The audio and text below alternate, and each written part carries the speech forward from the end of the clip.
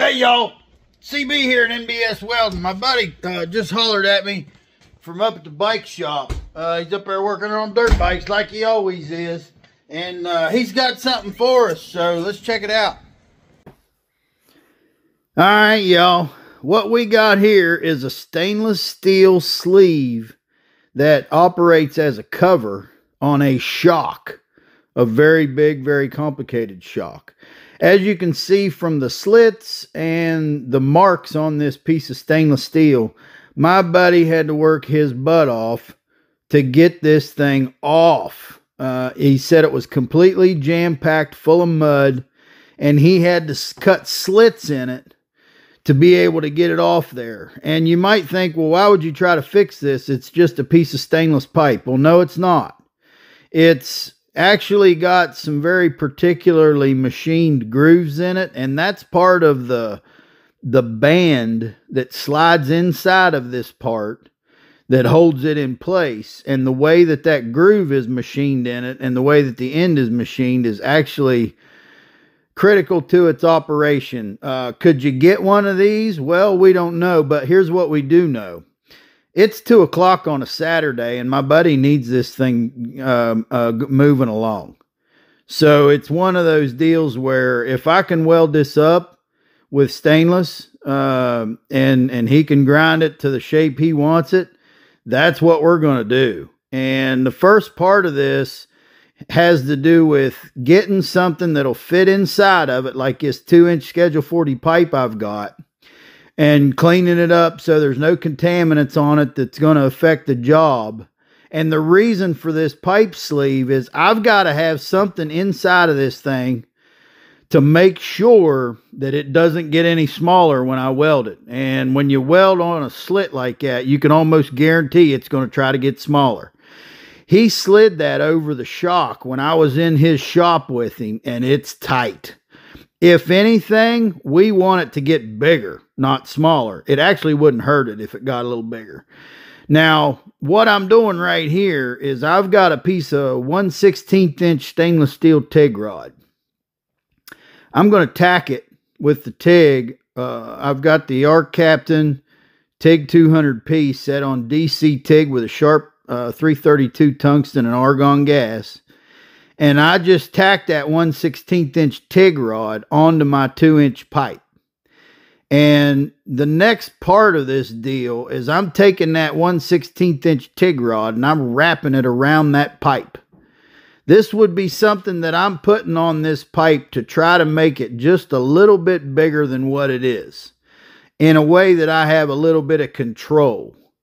So the next part of this is getting some clamps on that rod to hold it, and then I'll put another tack on it to generally hold it in place. Now, the deal is here, it wouldn't take much force to rip it off.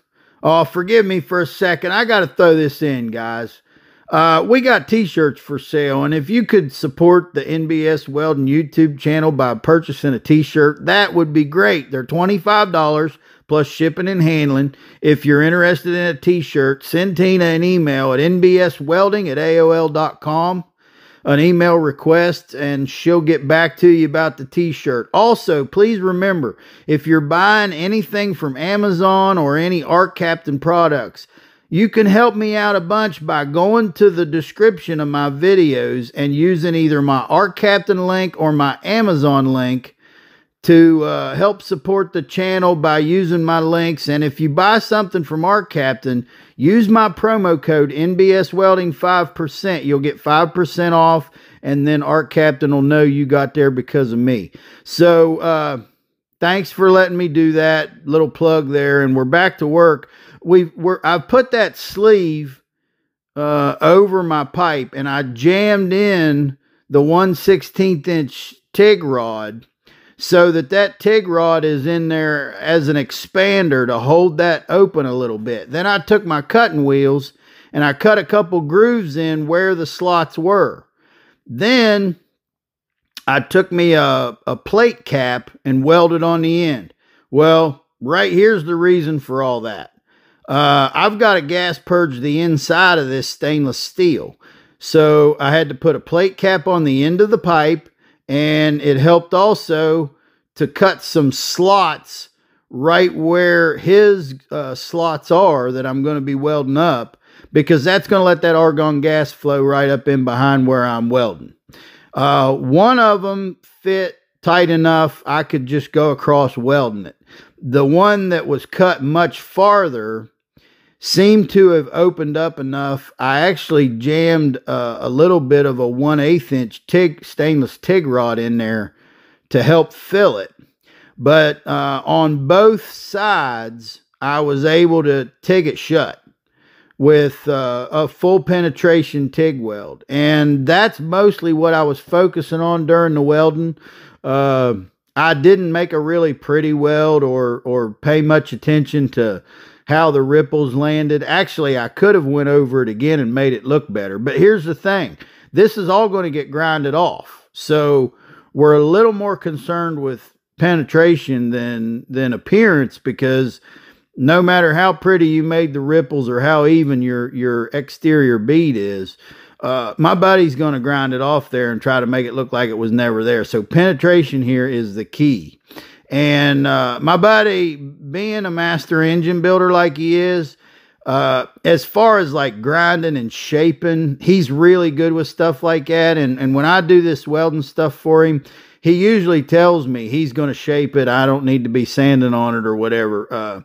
He wants to do that, and he's got all the tools to do it. Obviously, I mean, he does machining on cylinders and grinding on cylinder heads and all sorts of stuff as an engine builder. So the next part of this for me is getting that mild steel pipe out of there without doing any unneeded damage to my stainless sleeve. And I decided to do that by taking an oxyacetylene torch with a straight-headed scarfing tip and cutting a little bit of steel out. And then I cooled it with water to shrink it. And then you can see I clamped that sleeve to the table and just kind of tickety-tapped on it there until she come loose. And then I used the pipe as I rolled it around, hammered it a little bit where it was a little bit misshapen. But as far as the grinding and whatnot, I'm leaving that up to him. And you can see, like here on the end, I've got some piled up stainless. I was trying to just give him some metal to grind. You know, you want some meat on there. You know, if you're going to grind this off, grind it away. My main concern was that it was full.